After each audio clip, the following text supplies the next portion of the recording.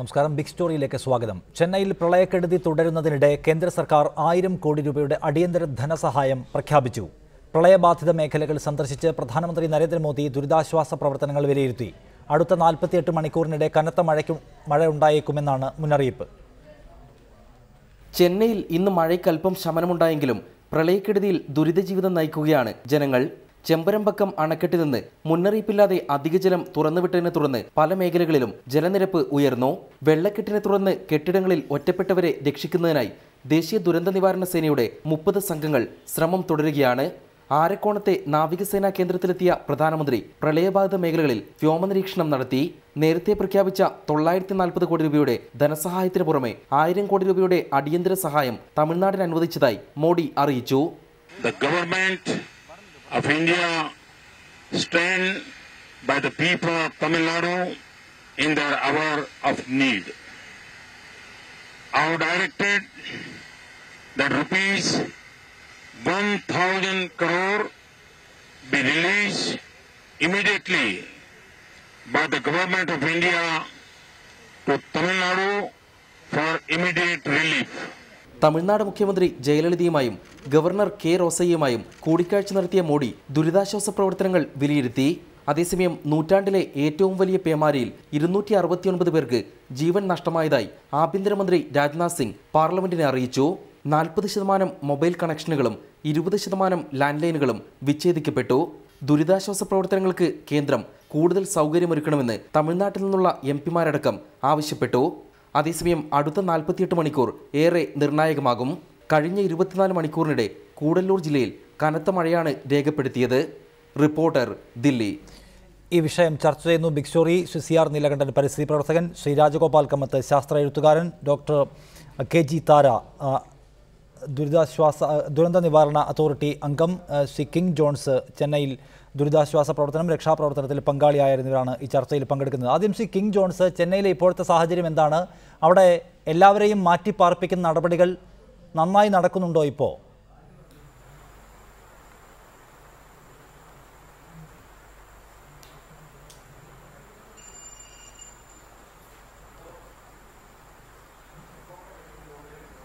Shri king ജോൺസിന് കേൾക്കാമോ? ചെന്നൈയിൽ താങ്കൾ രക്ഷാപ്രവർത്തനത്തിൽ പങ്കെടുത്തുവല്ലോ. അവിടെ ആളുകളെല്ലാം മാറ്റിപ്പാർപ്പിക്കുന്ന നടപടി വേഗത്തിൽ പുരോഗമിക്കുന്നുണ്ടോ ഇപ്പോൾ?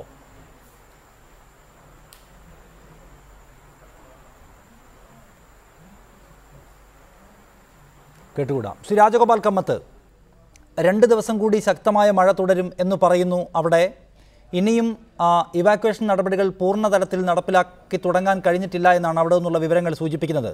അതായത് ചെന്നൈ നഗരത്തെ സംബന്ധിച്ചിടത്തോളം കൂടുതൽ നാശമുണ്ടാവുന്ന സാഹചര്യം ഇപ്പോഴും അവിടെ നിലനിൽക്കുന്നുണ്ട്. അത് അപകടകരമാണ് എന്നാണോ ഇപ്പോൾ കാണേണ്ടത്?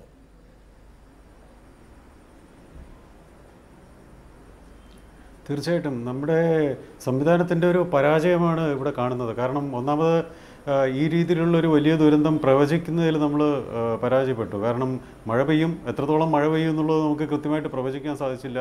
ഇത്രത്തോളം മഴ ഉണ്ടായി കഴിഞ്ഞാൽ എന്ത് പരിണിത ഫലങ്ങളാണ് അവിടെ ഉണ്ടാകുക എന്ന് കണ്ടെത്താൻ നമ്മൾ താമസിച്ചു പോയി. അതുപോലെ തന്നെ ഇനിയുള്ള പ്രശ്നങ്ങൾ, അതായത് 2 ദിവസത്തെ പ്രശ്നങ്ങൾ കഴിഞ്ഞതിന് ശേഷം എന്തൊക്കെയാണ് പ്രോബ്ലംസ് ഉണ്ടാകാൻ പോകുന്നതെന്നുള്ളത്, അതിനുവേണ്ടി എന്താണ് പ്രതിവിധി എന്നുള്ളതിനെക്കുറിച്ചൊന്നും ചർച്ചകളില്ല. കാരണം പകർച്ചവ്യാധി ഇനി ഉണ്ടാകാൻ പോവുകയാണ്. ഇതിൻ്റെ തുടർഫലമാണ് ഈ പകർച്ചവ്യാധികൾ. അതിനെ നേരിടാൻ എന്താണ് ചെയ്യുന്നതെന്നുള്ളതിനെക്കുറിച്ച് യാതൊരു മുന്നറിയിപ്പുകളോ അല്ലെന്നുണ്ടെങ്കിൽ ചർച്ചകളോ ഒന്നും കാണുന്നില്ല. അതൊക്കെ ശരിക്കും വളരെ ഷോക്കിംഗ് ആണ്. കാരണം ഇത്രത്തോളം മുൻപന്തിയിൽ നിൽക്കുന്ന ഒരു നഗരത്തിന് ഈ രീതിയിലുള്ള ഒരു ദുരവസ്ഥ ഉണ്ടായി. അതിന് കാരണം എന്ന് പറയുന്നത് പ്രത്യേകിച്ച് വെള്ളം ഒഴുകിപ്പോകാനുള്ള വഴിയില്ല, അതിനുവേണ്ടിയുള്ള സംവിധാനങ്ങൾ ചെയ്തിട്ടില്ല, ഇത് മുൻകൂട്ടി അറിയുന്നതിലുള്ള പരാജയം ഒക്കെ എല്ലാം കൂടെ ചേർന്നിട്ട്, അതുപോലെ ആതുര ശുശ്രൂഷയുടെ കാര്യത്തിലും ആകെ പിന്നോക്കം പോയിരിക്കുകയാണ്. വളരെയധികം പ്രകൃതിയിലുണ്ടായ വലിയ മാറ്റം, ഇപ്പോൾ ഒരു നൂറ്റാണ്ടിലെ ഏറ്റവും വലിയ മഴ, ചില ലേഖനങ്ങൾ വായിച്ചതിൽ കണ്ടു 1 മാസം പെയ്യേണ്ടുന്ന മഴയാണ് 2 ദിവസം കൊണ്ട് ചെന്നൈ നഗരത്തിൽ പെയ്തത് എന്ന്. ഇപ്പോൾ പാരീസിലുണ്ടായ കാലാവസ്ഥാ ഉച്ചകോടിയിൽ പോലും ഇന്ത്യയിൽ നിന്നുള്ള പരിസ്ഥിതി ശാസ്ത്രജ്ഞർ അത് ആഗോള താപനത്തിൻ്റെ പ്രതിഫലനമാണ് ചെന്നൈയിൽ ഇപ്പോൾ കാണുന്നത് എന്ന് ചൂണ്ടിക്കാണിക്കുകയും ചെയ്തുവത്രേ. അപ്പോൾ ആ നിലയിൽ ആഗോള താപനത്തിൻ്റെ പ്രതിഫലനമാണ് ഇപ്പോൾ ഇന്ത്യയിലൊട്ടാകെ ഇപ്പോൾ കാണുന്നത്. ഈ സീരീസ് പരിശോധിച്ചാൽ ഉത്തരാഖണ്ഡിലെയോ കശ്മീരിലെയും ഒക്കെ പരിശോധിച്ചാൽ അതിൻ്റെ അവസാനത്തെ ഉദാഹരണം ചെന്നൈയിൽ. അങ്ങനെ ആഗോളതാപനത്തിൻ്റെ പ്രതിഫലനം നമുക്ക് വേഗത്തിൽ തടുക്കാൻ കഴിയാത്ത വിധം ആ ആപത്ത് നമ്മെ ബാധിച്ചു തുടങ്ങിയിരിക്കുന്നു എന്നാണോ ഈ വിഷയത്തെ മനസ്സിലാക്കേണ്ടത് ഇപ്പോൾ?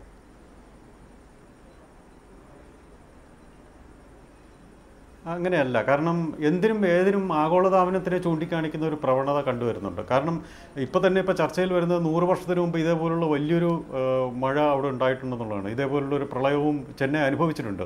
അപ്പോൾ അന്ന് ഏതാണ്ട് 0.73% താപനില കുറവായിരുന്നു ആഗോള ശരാശരി താപനില. ശരിക്കും ആഗോളതാപനം എന്താണെന്നുള്ളതിൻ്റെ ആഗോളതാപനം മുതലുള്ള കാലാവസ്ഥാ വ്യതിയാനം എങ്ങനെയാണ് ഉണ്ടാകുന്നുള്ളത് മനസ്സിലാക്കുന്നതിലൊരു കുഴപ്പമാണ് ഈ രീതിയിലുള്ള ഈവൻ കാലാവസ്ഥ ശാസ്ത്രജ്ഞർ പോലും അത്തരത്തിലുള്ള പെട്ടെന്നുള്ള ഒരു അനുമാനത്തിലെത്തുന്നതായിട്ട് കണ്ടുവരുന്നുണ്ട്. ആഗോളതാപനം മൂലമുള്ള പ്രശ്നങ്ങൾ മറ്റ് പലതാണ്. ഇത് ഈ കാലാവസ്ഥാ വ്യതിയാനത്തിന് കാരണം ചാക്രികമായി ഉണ്ടാകുന്ന 2 സമുദ്രങ്ങളുടെ പ്രശ്നമാണ്. ഒന്ന് വായു സമുദ്രവും ഒന്ന് ജലസമുദ്രവും. ജലസമുദ്രത്തിൻ്റെ താപനില വർദ്ധിച്ചു വരികയാണ്. അതിനൊരു കാരണമെന്ന് പറയുന്നത് ധ്രുവപ്രദേശത്തെ തഴുകി വരുന്ന ജലം ആഴ്ന്നിറങ്ങി താപമേറിയ ജലം സമുദ്രത്തിൽ ഉയർന്നു പൊങ്ങിക്കൊണ്ട് വരികയാണ്. എൽനിനോ ഉണ്ടാകുന്നുണ്ട്. അതുപോലെ തന്നെ ഇന്ത്യൻ ഓഷ്യനിൽ, ഇന്ത്യ മഹാസമുദ്രത്തിൽ ഇന്തോനേഷ്യയ്ക്കും ആഫ്രിക്കയ്ക്കും ഇടയിലായിട്ടുള്ള ജലപ്രവാഹത്തിലെ വ്യതിയാനം, ഇന്ത്യൻ ഓഷ്യൻ ഡൈപോൾ എന്ന് പറയുന്ന ആ പ്രതിഭാസവും ഇടയ്ക്കുണ്ടാകുന്നുണ്ട്. ഇത് രണ്ടും ട്രിഗർ ചെയ്യുന്നുണ്ട്. ഇത്തരത്തിലുള്ള മൺസൂണിലെ വ്യതിയാനങ്ങളെ ട്രിഗർ ചെയ്യുന്നുണ്ട്. ഇപ്പോൾ കഴിഞ്ഞ വർഷം തന്നെ നോക്കിക്കഴിഞ്ഞാൽ ഇതേ കാലയളവിൽ നമുക്ക് വിശാഖപട്ടണത്തും ഒറീസ തീരത്തുമൊക്കെ സൈക്ലോൺ ഉണ്ടായിട്ടുണ്ട്. ആ ബേ ഓഫ് ബംഗാളിൻ്റെ തീരപ്രദേശങ്ങളിൽ തീർച്ചയായും വൾണറബിളായിട്ടുള്ള ഒരു പ്രദേശമാണ്. ഇത്തരത്തിലുള്ള പ്രശ്നങ്ങൾ എല്ലാ വർഷവും ഉണ്ടാകാറുണ്ട്. തീവ്രത വർദ്ധിക്കുന്നതിന് കാരണം, ചെന്നൈയിൽ ഇങ്ങനെ തീവ്രത വർദ്ധിക്കുന്നതിന് കാരണം മറ്റു പലതാണ്. ഒരു പ്രദേശത്ത് തീവ്രത വർദ്ധിച്ചു കിടന്നു, അടുത്ത വർഷം തീവ്രത വർദ്ധിക്കുന്നത് മറ്റൊരു പ്രദേശത്തായിരിക്കും. നമുക്കറിയാം ചെന്നൈ നഗരത്തെ വലിയ തോതിൽ ബാധിച്ചിരിക്കുന്നു, വലിയ നാശം ഉണ്ടായിരിക്കുകയാണ് അവിടെ എന്നത് കാണാം. അവിടുത്തെ ആളുകൾക്കുണ്ടായ പെട്ടെന്നുണ്ടായ നഷ്ടം ചെറുതായി കാണാൻ കഴിയുന്ന ഒന്നല്ല. അവിടുത്തെ നഗരത്തെ അതങ്ങനെ ബാധിക്കുന്നു വെച്ചാൽ അവിടെ അനിയന്ത്രിതമായ കെട്ടിട നിർമ്മാണം ഉണ്ടാകുന്നു, അല്ലെങ്കിൽ കയ്യേറ്റം ഉണ്ടാകുന്നു. ചതുപ്പ് നിലങ്ങളുടെ, ജലാശയങ്ങളുടെ നാശം കഴിഞ്ഞ ഒരു 10-50 വർഷത്തിനകത്ത് ചെന്നൈയിൽ ഏറ്റവും പ്രധാനപ്പെട്ട ഒരു കാരണമായി ചൂണ്ടിക്കാണിക്കപ്പെടുന്നുണ്ട്. ചെന്നൈയിൽ പോലും ഒരു പ്രധാനപ്പെട്ട ചതുപ്പ് മേഖലയാകെ തകർത്താണ് അവിടെ IT സെക്ടറിൽ ഒരു വലിയ മുന്നേറ്റം ഉണ്ടാക്കി, അല്ലെങ്കിൽ വലിയ കെട്ടിടങ്ങൾ നിർമ്മിച്ചത്. അപ്പോൾ ടൗൺ പ്ലാനിങ്ങിൽ ഉണ്ടായിട്ടുള്ള വലിയ വീഴ്ച ഇത്തരം പ്രശ്നങ്ങളെ വന്നു ഭവിക്കുമെന്ന് നമ്മൾ കാണേണ്ടതാണോ? അപ്പോൾ ആ നിലയിലുള്ള നമ്മുടെ ജാഗ്രത കുറവിൻ്റെ, അല്ലെങ്കിൽ നമ്മൾ ഒരു നഗരമുണ്ടാക്കുമ്പോൾ അടിസ്ഥാനപരമായ കാര്യങ്ങൾ എങ്ങനെ പരിശോധിക്കണമെന്നതിൽ നമുക്കുണ്ടാകുന്ന വീഴ്ചയുടെയൊക്കെ ഏറ്റവും അപകടകരമായ ഉദാഹരണമാണോ ഇത്? ഒരു സംശയമില്ല. നേരത്തെ രാജഗോപാൽ കമ്പത്ത് പറഞ്ഞ പോലെ ആഗോളതാപനം, കാലാവസ്ഥാ മാറ്റം ഒക്കെ നമ്മളിനി പ്രതീക്ഷിക്കണം. അത് ഉണ്ടാവില്ല എന്നും പറയേണ്ട, ഏതറ്റം വരെ പോകാം എന്നുള്ള കാര്യം ഇതാണ്. അങ്ങനെ ഒരു കാലഘട്ടത്തിൽ നമ്മൾ ഏത് നിയമം അനുസരിച്ചാണ് ലോകത്ത് ജീവിക്കേണ്ടതെന്ന ചോദ്യമുണ്ട്. നമ്മുടെ സൗകര്യങ്ങൾക്കനുസരിച്ചുള്ള നിയമമാണോ, പ്രകൃതിയുടെ ചില നിയമങ്ങളാണ്? ഇപ്പോൾ വലിയ വികസനം നമുക്ക് ആവശ്യമുണ്ട്. ഭൂമി നമുക്ക് വെറുതെ ചതുപ്പ് നിലം എന്തിനാണ് കിടക്കുന്നത്, അല്ലെങ്കിൽ നെൽപ്പാടം എന്തിനാണ്, കുന്ന് എന്തിനാണ്, നമുക്കതങ്ങ് നികത്തിക്കൂടെ, നമുക്കത് എടുത്തുകൂടെ? നമ്മൾ വളരെ എളുപ്പത്തിൽ അതിൽ വലിയ റിയൽ എസ്റ്റേറ്റ് വാല്യൂ ഉണ്ട്, വലിയ വികസന വാല്യൂ ഉണ്ട്, IT ഉണ്ടാക്കാം, ഗോൾഫ് ക്ലബ്ബ് ഉണ്ടാക്കാം, പല കാര്യങ്ങളും നമുക്കുണ്ട്. ഇപ്പോൾ വെളാച്ചേരി, താങ്കൾ പറഞ്ഞ വെളാച്ചേരി എന്ന് പറയുന്ന വെളാച്ചേരി, ആ പ്രദേശമാണ് ഈ അടുത്ത കാലത്ത് ഏറ്റവും കൂടുതൽ നികത്തിയത്. എന്താണ് ചതുപ്പ് നിലത്തിൻ്റെ ഒരു ധർമ്മം? എന്താണ്? ഈ ശരീരത്തിലൊരു അവയവം പോലെ ഓരോ അവയവത്തിനും ചില ധർമ്മങ്ങളുണ്ട്. ആ അവയവം മുറിച്ച് കളഞ്ഞാൽ പിന്നെ ആ ധർമ്മം ഉണ്ടാവില്ല. മനുഷ്യരീരത്തിൽ നിന്ന് പാൻക്രിയാസ് മുറിച്ച് കളഞ്ഞാൽ പിന്നെ എന്താ മനുഷ്യരീരത്തിലുണ്ടാവുക? മനുഷ്യരീരത്തിൽ ഷുഗർ വർദ്ധിക്കും, അല്ലെങ്കിൽ ഒരു അവയവം മുറിച്ച് കളഞ്ഞിരിക്കുക. ഇവിടെ നമ്മൾ കൃത്യമായും ഒരു അവയവങ്ങൾ ഇല്ലാതാക്കുന്നു. ഇപ്പോൾ കേരളത്തിലെ പോലെ നെൽപ്പാടങ്ങൾ, അല്ലെങ്കിൽ അതുപോലെയുള്ള സ്ഥലങ്ങൾ, ഇപ്പോൾ ചെന്നൈ എന്ന് പറഞ്ഞാൽ ചെന്നൈയിൽ പെയ്യുന്ന മഴ മാത്രമായിക്കൊള്ളുന്നില്ല, അതിന് മുകളിൽ നിന്ന് വരുന്ന വെള്ളം ചെന്നൈയിലേക്ക് വരുന്നുണ്ടാവാം. അപ്പോൾ ചെന്നൈയിൽ നിന്ന് മഴയില്ല എന്നുകൊണ്ട് ചെന്നൈയിൽ വെള്ളം കുറഞ്ഞോളുന്നില്ല. അപ്പോൾ ആ അർത്ഥത്തിൽ ചെന്നൈ അത് നേരിടാൻ പര്യാപ്തമാണ്. ഇപ്പം നദികൾ, എത്രയോ തോടുകളും നദികളും അവിടെ കാണാനില്ല, അങ്ങനെ ഒരു സംഭവം തന്നെയില്ല. ബോംബെയിൽ 2-3 കൊല്ലം മുമ്പ് വെള്ളപ്പൊക്കം ഉണ്ടായപ്പോഴാണ് മിത്തി നദി അവിടെ ഉണ്ട് എന്നൊക്കെ അവിടുത്തെ ചില ആളുകൾ, 20 കൊല്ലമായി ബോംബെയിലുള്ള ആൾ പറഞ്ഞു ഇവിടെ ഒരു നദി ഉണ്ടായിരുന്നോ എന്ന് ചോദിച്ചു. കാരണം അതിലൂടെ വെള്ളത്തിനറിയില്ലോ, വെള്ളം അതിൻ്റെ ഒരു സ്വാഭാവികമായ പാതയുണ്ട്. ഇപ്പോൾ കെട്ടിട നിർമ്മാണത്തിൻ്റെ കാര്യം ഇന്നുകൂടി നമ്മൾ കേട്ടിട്ടുള്ള ഒരു ഉത്തരവ് എന്താ വെച്ചാൽ, കെട്ടിട നിർമ്മാണത്തിൻ്റെ ഫ്ലോർ ഏരിയ റേഷ്യോ കുറയ്ക്കാൻ പോകണം. അതായത് കൂടുതൽ കെട്ടിടം കുറച്ച് ഏരിയയിൽ ഉണ്ടാക്കാം. അപ്പോൾ എന്ത് സംഭവിക്കും? ഭൂമിയുടെ വില വ്യാപാര ചരക്കിൻ്റെ വിലയാവുകയും അവിടെയൊക്കെ കെട്ടിടം വരികയും ഒക്കെ ചെയ്തു കഴിയുമ്പോൾ തീർച്ചയായിട്ടും ടൗൺ പ്ലാനിങ് എന്നതൊരു തമാശ മാത്രമാണ്. നിലവിലുള്ള ഒരു നിയമവും പാലിക്കാൻ നമ്മൾ തയ്യാറല്ല. എല്ലാ നിയമവും നമ്മൾ ലംഘിക്കും. അതാണ് വികസനം എന്ന് തീരുമാനിക്കുന്നു. അപ്പം എന്ത് സംഭവിക്കും? ഒറ്റ മഴയിൽ വികസനം മുഴുവൻ ഒലിച്ചു പോകും. അത്തരം കാഴ്ചപ്പാടുള്ള മറുപടി കൂടിയാണത്. ഡോക്ടർ താര നമ്മളൊപ്പം തിരുവനന്തപുരം സ്റ്റുഡിയോയിൽ. ഡോക്ടർ താര, 2 ദിവസം കൂടി മഴ പെയ്യുമെന്നാണ് കാലാവസ്ഥാ നിരീക്ഷണ കേന്ദ്രം നൽകുന്ന മുന്നറിയിപ്പ്. ഇനിയും ആളുകളെ ഇവാക്യുവേറ്റ് ചെയ്യുന്ന നടപടികൾ പൂർണ്ണ ഫലപ്രാപ്തിയോടെ നടപ്പിലാക്കാൻ കഴിയുന്നുമില്ല എന്ന് അവിടെ നിന്നുള്ള വിവരങ്ങൾ സൂചിപ്പിക്കുന്നു. അതായത് ഇപ്പോഴും ചെന്നൈ നഗരത്തിൽ കൂടുതൽ നാശമുണ്ടാവാനുള്ള സാഹചര്യം നിലനിൽക്കുന്നു എന്നാണോ മനസ്സിലാക്കേണ്ടത്?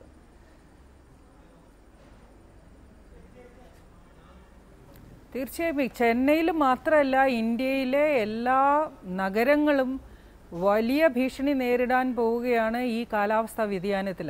ഇത് കാലാവസ്ഥാ വ്യതിയാനത്തിൻ്റെയും ആഗോളതാപനത്തിൻ്റെയും ഒരു പരിണത ഫലം തന്നെയാണ് ഇപ്പോൾ നമ്മൾ കണ്ടുകൊണ്ടിരിക്കുന്നത്. ചെന്നൈ ഒരു സൂചന മാത്രമാണ് ഇന്ത്യയിലെ മറ്റ് നഗരങ്ങളിൽ. നമ്മൾ ബോംബെയിൽ ഇത് കണ്ടു കഴിഞ്ഞു. ബോംബെയിൽ നീലകണ്ഠൻ സാർ പറഞ്ഞ പോലെ ഈ ബോംബെയിലെ ഈ അഭൂതപൂർവമായ മഴയും അതിനെ തുടർന്നുണ്ടായ വെള്ളപ്പൊക്കവും 2005 നമ്മൾ കണ്ടതാണ്. അത് വളരെ വ്യാപകമായ തോതിൽ കണ്ടൽക്കാടുകൾ വെട്ടി നശിപ്പിച്ചിട്ടാണ് അവിടെ നഗരവികസനം അവിടെ നടന്നത്. അതുപോലെ തന്നെയാണ് ഇപ്പോൾ നമ്മുടെ ഈ എന്താണ് ഈ വികസനം എന്ന് പറയുന്നത് എന്തിനെ കുരുതി കൊടുത്തിട്ട് ആകണം? നമ്മുടെ ജലാശയങ്ങളെയും നമ്മുടെ കുളങ്ങളെയും ഈ വെള്ളപ്പൊക്കം ഉണ്ടാവാതിരിക്കാൻ വേണ്ടി ഏറ്റവും അധികം സഹായിക്കുന്നത് ഇതുപോലെ വെള്ളം താഴ്ന്നു പോകാൻ അല്ലെങ്കിൽ വെള്ളം സംഭരിക്കാൻ കഴിയുന്ന കുളങ്ങൾ, ജലാശയങ്ങൾ, നെൽപ്പാടങ്ങൾ, ചതുപ്പ് നിലങ്ങൾ, ഇത് മുഴുവനും നമ്മൾ നശിപ്പിച്ചു കളയാണ്. ചെന്നൈയിൽ 5500 ഹെക്ടർ നെൽപ്പാടങ്ങൾ നശിപ്പിച്ചിട്ടാണ് അവിടുത്തെ IT കോറിഡോർ വരുന്നത്. വിവര സാങ്കേതിക മേഖലയുമായിട്ട് ബന്ധപ്പെട്ട ഒരു കോറിഡോർ, ഒരു ശൃംഖല തന്നെ, വ്യവസായ ശൃംഖല തന്നെ അവിടെ കൊണ്ടുവരുന്നത് ഈ ചതുപ്പ് നിലങ്ങൾ, ഈ ചതുപ്പല്ല, ഈ പാടങ്ങൾ നശിപ്പിച്ചിട്ടാണ്. ഈ വെള്ളം മഴക്കാലത്ത് പെയ്യുമ്പോൾ ആ വെള്ളത്തിന് താഴ്ന്നു പോകാൻ ഒരു സംവിധാനം വേണം. അതിന്റെ അപകടത്തിന് കാരണക്കാർ നമ്മൾ തന്നെയാണ്. സ്വാഭാവികമായി അങ്ങനെ സംഭവിച്ചെന്ന് കരുതാൻ കഴിയില്ല എന്നാണ്. കിങ് ജോൺസിലേക്ക് ഒരിക്കൽ കൂടി. കിങ് ജോൺസ്, താങ്കൾ അവിടെ രക്ഷാപ്രവർത്തനത്തിൽ പങ്കെടുത്തുവല്ലോ. എങ്ങനെയാണ് ഇപ്പോൾ രക്ഷാപ്രവർത്തനം പുരോഗമിക്കുന്നത്? ആളുകളെ എല്ലാവരെയും സുരക്ഷിത സ്ഥാനങ്ങളിലേക്ക് മാറ്റി പാർപ്പിക്കുന്ന പ്രക്രിയ നന്നായി നടക്കുന്നുണ്ടോ ഇപ്പോൾ?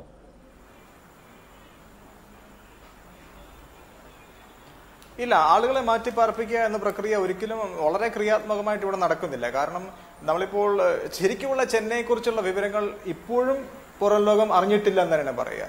നമ്മളിപ്പോൾ ചെന്നൈ ദുരിതത്തെക്കുറിച്ച് ഗൂഗിളിൽ ജസ്റ്റ് സെർച്ച് ചെയ്യുകയാണെന്നിരിക്കട്ടെ, ചെന്നൈ ഫ്ലഡ് എന്ന് സെർച്ച് ചെയ്യുക. അപ്പോൾ കിട്ടുന്ന ചിത്രങ്ങളിൽ ഒന്നും തന്നെ നമുക്ക് കാണാവുന്ന ചിത്രങ്ങളല്ല ചെന്നൈയുടെ യഥാർത്ഥ പിക്ചറുകൾ. ചെന്നൈയുടെ യഥാർത്ഥ ചേരികൾ പോലെയുള്ള പാവപ്പെട്ടവരായ മനുഷ്യർ ജീവിക്കുന്ന പ്രദേശങ്ങളിലേക്ക് ഒരു മീഡിയയും കടന്നു ചെല്ലുന്നില്ല. അത് മീഡിയയുടെ കുഴപ്പമല്ല, അവിടെ കടന്നു ചെല്ലാൻ അവരെ അനുവദിക്കുന്നില്ല.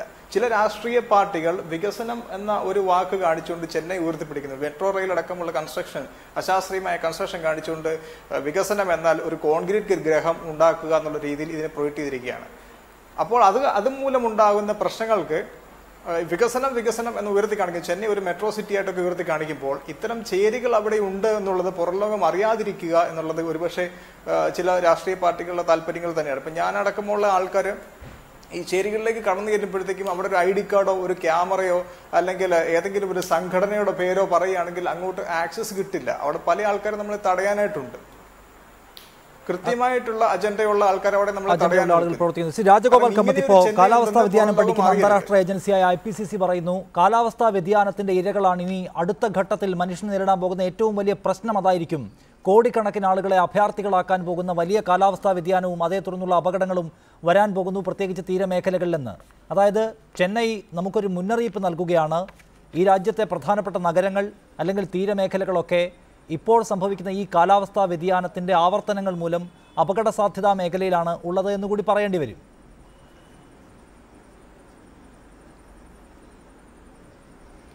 കാലാവസ്ഥാ വ്യതിയാനം, ആഗോളതാപനം മൂലമുള്ള കാലാവസ്ഥാ വ്യതിയാനത്തിന് ഏറ്റവും കൂടുതൽ ഇരയാകാൻ പോകുന്നത് വികസിത രാജ്യങ്ങളിലെ മഹാനഗരങ്ങളാണ്. ന്യൂയോർക്ക് പോലുള്ള നഗരങ്ങൾ.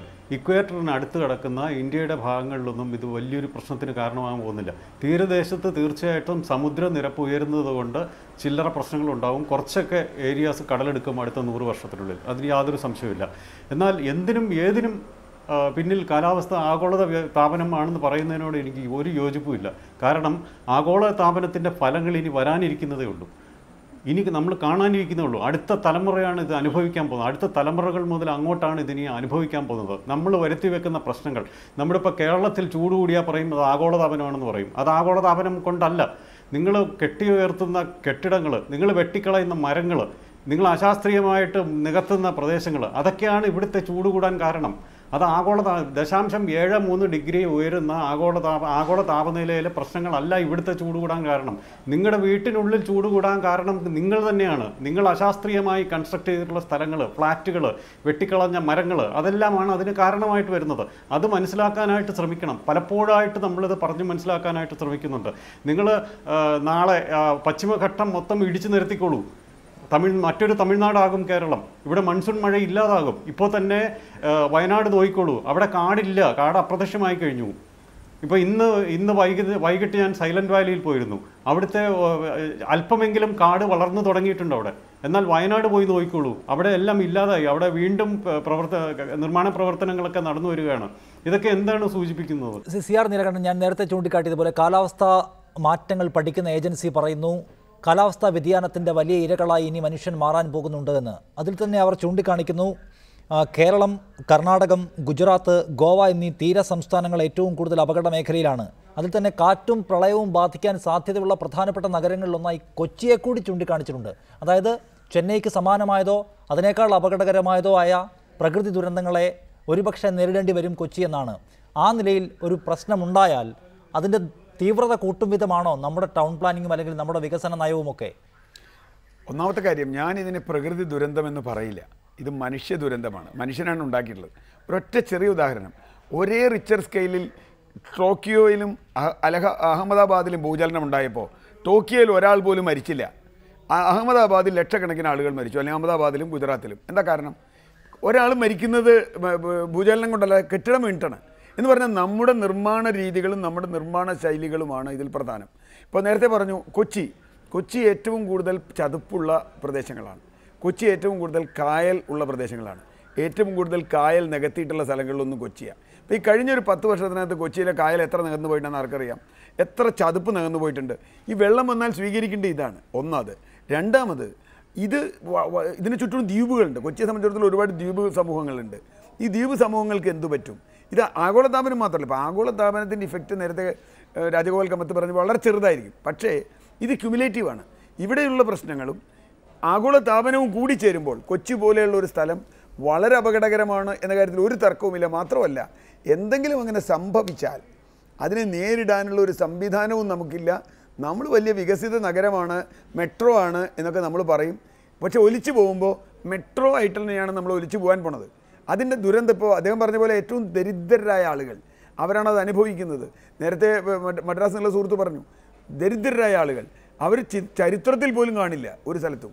അങ്ങനെയുള്ളൊരു വലിയ ദുരന്തം കൊച്ചി നേരിടും എന്ന കാര്യത്തിൽ എനിക്കൊരു സംശയമില്ല. കാരണം നമ്മുടെ വികസനം നേരത്തെ പറഞ്ഞ പശ്ചിമഘട്ടം മുഴുവൻ പൊട്ടിച്ചുകൊണ്ടെന്ന് നമ്മളിപ്പോൾ കൊച്ചിയിലും തീരത്ത് നിരത്തിക്കൊണ്ടിരിക്കുക. ആ ഭീതി നമുക്കും വേണമെന്നാണ് ഡോക്ടർ KG താര. അതാണ് ചെന്നൈ നമുക്ക് വലിയ പാഠം നൽകുന്നുണ്ട്, പ്രത്യേകിച്ച് കൊച്ചി. അന്താരാഷ്ട്ര പഠന ഏജൻസികൾ പോലും അപകട സാധ്യത ചൂണ്ടിക്കാട്ടുന്ന നഗരമാണ് കൊച്ചി. അപ്പം നമ്മുടെ നഗരങ്ങളെ ഇത്തരം പ്രകൃതിക്ഷോഭങ്ങൾ ഉണ്ടായാൽ അല്ലെങ്കിൽ മഴയുടെ അളവ് അല്പം കൂടിപ്പോയാൽ അപകടമുണ്ടാകുന്നതിൽ നിന്ന് സംരക്ഷിക്കാൻ വേണ്ട മുൻകരുതലുകൾ നമുക്കില്ല എന്നാണ് CR നീലകണ്ഠൻ പറയുന്നത്. നമുക്കിപ്പോൾ ഇത്തരം ഒരുപാട് പാഠങ്ങൾ നമ്മുടെ മുൻപിലുണ്ടല്ലോ, അതിനനുസരിച്ച് നമ്മൾ മാറി ചിന്തിക്കുന്നുണ്ടോ? നഗരനിർമ്മാണത്തിൽ നമ്മൾ കരുതലെടുക്കുന്നുണ്ടോ?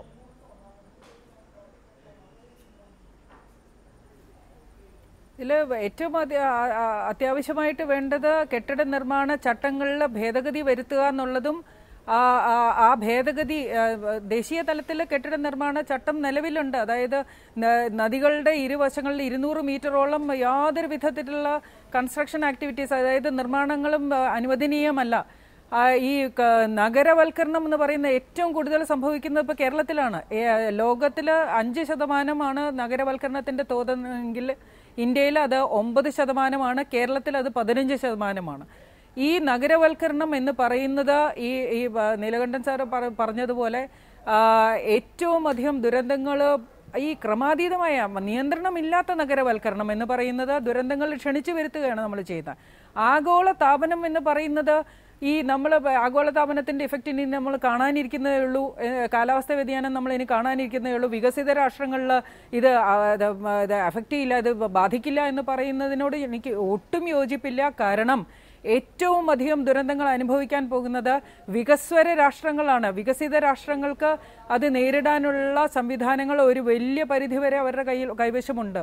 വികസ്വര രാഷ്ട്രങ്ങളാണ് ഇന്ത്യ ഉൾപ്പെടെ, ഇന്ത്യ, പാകിസ്ഥാൻ, ബർമ, ബംഗ്ലാദേശ്, ഇതെല്ലാം റിപ്പോർട്ടിലുള്ളതാണ്. ഈ ഇത്തരം രാജ്യങ്ങളാണ് ഏറ്റവും അധികം ബുദ്ധിമുട്ടാൻ പോകുന്നത്. ഇപ്പം നേരത്തെ പറഞ്ഞ ഈ റിപ്പോർട്ടിൽ കേരളം, ഗോവ, കർണാടക എന്ന് പറയുന്നത് വികസിത രാഷ്ട്രമൊന്നുമല്ലല്ലോ, വികസിത രാഷ്ട്രത്തിൻ്റെ ഭാഗമല്ലല്ലോ, വികസ്വര രാഷ്ട്രത്തിൻ്റെ ഭാഗമാണ്.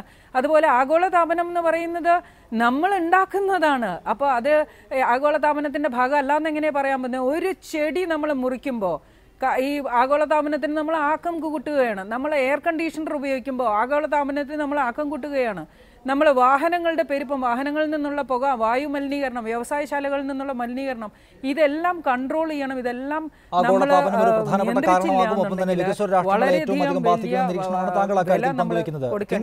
താങ്കൾ നാളെ വീണ്ടും മദ്രാസിലേക്ക് പോകുന്നു എന്നാണ് മനസ്സിലാക്കുന്നത്.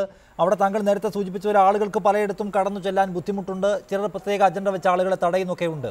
പക്ഷേ അവിടെ രക്ഷാപ്രവർത്തനം എന്നത് സൈന്യമുണ്ട്, ഇപ്പോഴവിടെ പോലീസുണ്ട്, നാട്ടുകാരുടെ തന്നെ രക്ഷാപ്രവർത്തന സംഘങ്ങളുണ്ട്. അത് ആ നിലയിൽ നന്നായി പോകുന്നുണ്ടോ എന്നതാണ്. നഗരത്തിൽ അങ്ങനെ കാര്യമായ അപകടമൊന്നും ഇതുവരെ റിപ്പോർട്ട് ചെയ്തിട്ടില്ല. അപ്പോൾ വെള്ളം ഇങ്ങനെ ഉയർന്നു നിൽക്കുന്നു, അവിടെ സൈന്യമടക്കമുള്ള രക്ഷാപ്രവർത്തന സംവിധാനങ്ങൾ ഉണ്ട് താനും. ആ നിലയിൽ വലിയ അപകടാവസ്ഥ അവിടെ ഇല്ല എന്ന് നമുക്കിപ്പോൾ പറയാമല്ലോ, അല്ലേ? അല്ല, അപകടം എന്നതിനെ നമ്മൾ ഒരു അത്യാഹിതം അല്ലെങ്കിൽ ജനങ്ങളുടെ മരണം എന്നതിനെ വെച്ചുകൊണ്ട് അളക്കാൻ കഴിയില്ല. ഇപ്പോൾ നമ്മുടെ സേന എത്തുന്നത് തന്നെ വളരെ വൈകിയാണ്. അപ്പൊ ഇത് വളരെ വൈകിയാണ് എത്തിയിരിക്കുന്നത്. ഇപ്പൊ ഡിസാസ്റ്റർ മാനേജ്മെന്റിന് ട്രെയിൻഡ് ആയിട്ടുള്ളൊരു സിസ്റ്റം ചെന്നൈയിൽ എത്തിയിട്ട് എത്ര ദിവസങ്ങളായി? ഈ ഒരു പ്രശ്നം ഉണ്ടാകുമ്പോഴത്തേക്കും ഡിസാസ്റ്റർ മാനേജ്മെന്റിന് ട്രെയിൻഡ് ആയിട്ടുള്ള ഒരു സിസ്റ്റം അവിടെ എത്തണം. അതുപോലെ ഗവൺമെന്റിന്റെ സഹായം എത്തുന്നു എന്ന് പറയുമ്പോൾ ഗവൺമെന്റ് സഹായം അനൗൺസ് ചെയ്യുന്നു, ഇത്ര കോടി രൂപയുടെ സഹായം പറയുന്നു, ഇത്രയേറെ വസ്തുക്കൾ അവർ വാങ്ങി വെക്കുന്നു, ഭക്ഷണമോ മറ്റു വസ്ത്രങ്ങളോ മരുന്നോ വാങ്ങി വെക്കുന്നു. ഇതോടെ കൊണ്ട് കൊടുക്കാനായിട്ട് അവിടെ ട്രെയിൻഡ് ആയിട്ടുള്ളൊരു ഡിസാസ്റ്റർ മാനേജ്മെന്റ് ടീം ഉണ്ടാവാം.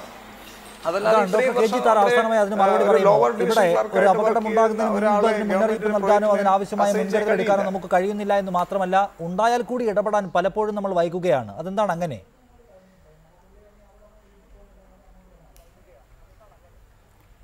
ഇതിൽ ഈ പുറമേ നിന്നുള്ള ഒരു ഏജൻസിക്ക് സഹായിക്കാൻ കഴിയുന്നതിൽ ഒരുപാട് പരിമിതികളുണ്ട്. അതായത് ദേശീയ ദുരന്ത നിവാരണ സേന ഇപ്പൊ ഇവിടെ വന്നാൽ ഇവിടുത്തെ ജോഗ്രഫി, ഇവിടുത്തെ പ്രകൃതി പ്രത്യേകതകൾ നമുക്ക് അറിവുള്ളതല്ല, അവർക്ക് അറിവുള്ളതല്ല. അപ്പൊ ഇവിടുത്തെ തദ്ദേശവാസികളെ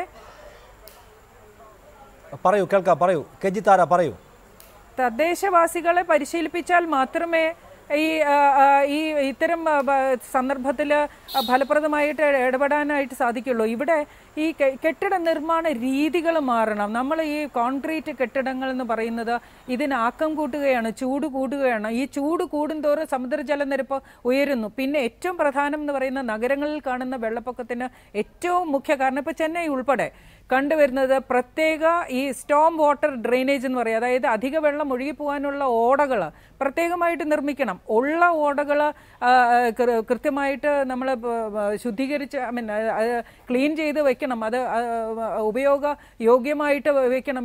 ഇത് ഒന്നും നമുക്ക് സോളിഡ് വേസ്റ്റ് മാനേജ്മെന്റ് എന്ന് പറയുന്നത് ഫലപ്രദമായിട്ട് നടക്കണം. നമുക്ക് 6000 ടണ്ണോളം ഒരു പ്രതിദിനം ഈ ഖരമാലിന്യങ്ങൾ ഉൽപ്പാദിപ്പിക്കപ്പെടുന്നുണ്ട് ഈ കേരളത്തിൽ. ഏകദേശ കണക്കാണ്. ഈ ഖരമാലിന്യങ്ങൾ എങ്ങോട്ടാണ് ചെന്നെത്തുന്നത്? ഓടകളിൽ നിക്ഷേപിക്കുന്ന, ഓടകൾ അടഞ്ഞു പോകുന്നു, ഓടകൾ കയ്യേറി നിർമ്മാണ പ്രവർത്തനങ്ങൾ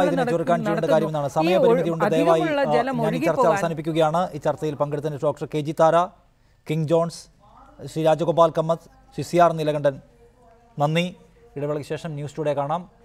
ബിഗ് സ്റ്റോറി അവസാനിക്കുന്നു. നമസ്കാരം. Big Story in association with